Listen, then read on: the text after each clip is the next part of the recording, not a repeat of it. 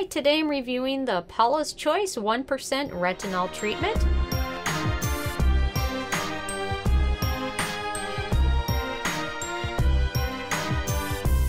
And really quick, I just want to say I purchased all these products with my own money, so you know you can trust my opinion is what I honestly believe.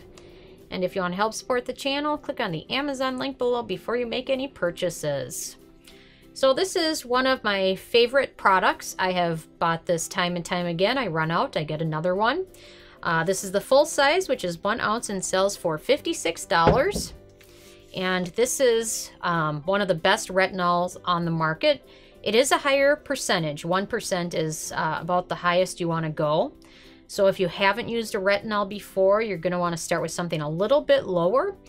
First Aid Beauty makes a great retinol treatment that I think is 0.25%, so that's a good place to start. What makes this one stand out is the fact that it's got a lot of skin-soothing ingredients in it. Retinol can be very harsh to your skin. It works by kind of bringing out the younger skin cells, so it definitely can have some exfoliation properties. And it is a pretty strong ingredient, so it can cause some redness, some flakiness, like I said, because it's exfoliating the skin. So you definitely don't want to start out right away with the 1%, but definitely work your way up to it. But if you are at the 1%, this is a great one.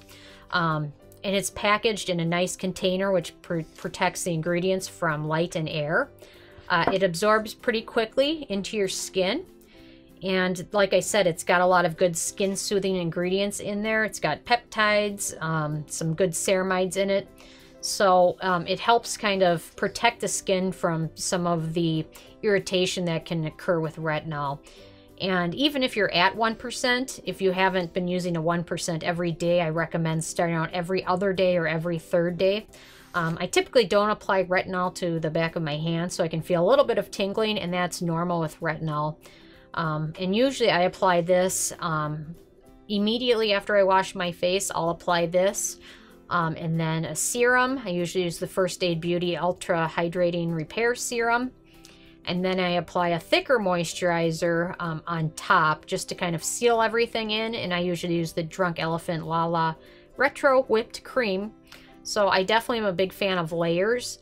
But this is definitely a good option to use if you're looking for a retinol. And retinol sometimes gets a bad rap, but there's been so many studies on it, and it's been proven very safe, despite some people look to avoid that in products, and there's really hasn't been a lot of research showing that it can be dangerous that I'm aware of. So if you're aware of something that I'm not, let me know. But definitely a good one. I just like the fact that she's included so many good skin-soothing ingredients because, like I said, retinol can be irritating. So it's good that this formula has included a lot of good things. And it's also fragrance-free.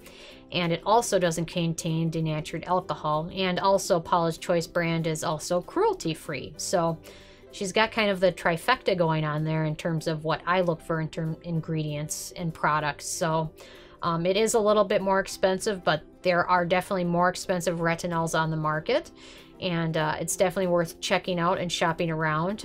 Paula's Choice has a website, and she also sells at other companies as well. So it's definitely worth kind of checking out and comparing. So for me, I give this product 2 thumbs up. Like I said, I've bought it time and time again, repurchased. So I'm interested in hearing from you guys. If you guys have had a chance to check this out or try it yet, what your thoughts were. Or if you use a retinol and you don't use this, what product do you use and what brand and how do you like it? So leave a message. I love hearing from you guys. And also feel free to subscribe. I come out with at least 1 new review every day. Thank you guys.